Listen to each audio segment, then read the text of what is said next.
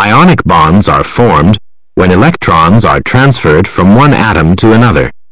For example, one electron can move from the sodium atom to the chlorine atom. After the electron is transferred, each original atom has changed its charge and is now called an ion. The sodium ion, having lost an electron, now has a positive 1 charge. The chloride ion, having gained an electron, now has a negative 1 charge.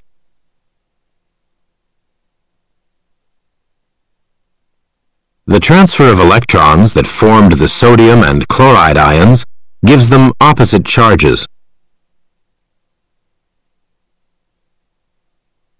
The attraction between the opposite charges of the sodium and chloride ions is called an ionic bond. Table salt, sodium chloride, is an example of an ionic compound formed by the attraction between sodium and chloride ions. Ionic bonds are weak and will break easily in water.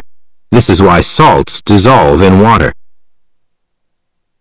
Since living systems are filled with watery solutions, the weak ionic bonds are uncommon in the body.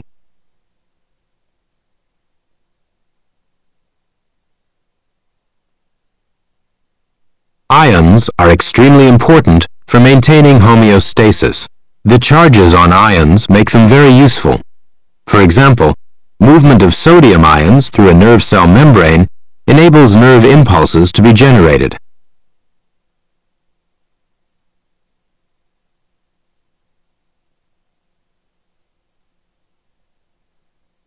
The acidity of body fluids is regulated in part by the bonding of hydrogen ions with different types of negatively charged ions. Bone gets its hardness and strength from the reaction of calcium, phosphate, and carbonate ions.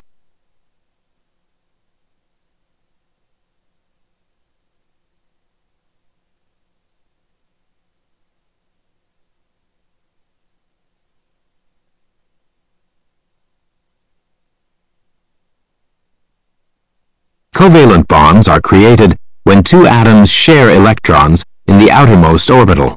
The oxygen molecule is formed by the sharing of electrons between two oxygen atoms.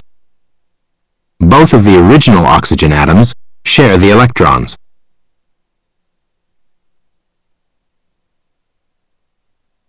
Covalent bonds are strong bonds. Almost all the compounds in cells are held together by covalent bonds. These include water, oxygen and carbon dioxide gases, lipids, carbohydrates, proteins, nucleic acids, and ATP. When electrons are shared within a molecule, they are not always uniformly distributed. A water molecule has 8 outer electrons contributed by its hydrogen and oxygen atoms. The electrons are quite strongly attracted by the oxygen part of the molecule. This results in the oxygen end of the molecule having a slight negative charge, while the hydrogens have a slight positive charge.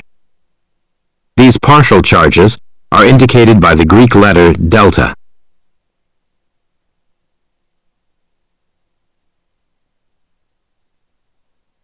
The partial charges on these water molecules will have an effect on how these molecules line up with one another in solution.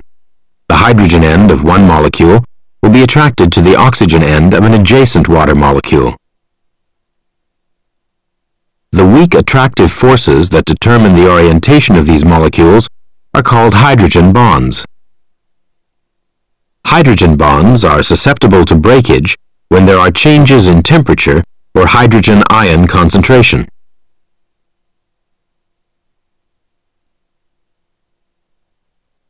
Hydrogen bonds are found in other covalent compounds. Part of the structure of a protein molecule is maintained by hydrogen bonds between adjacent sections of that molecule.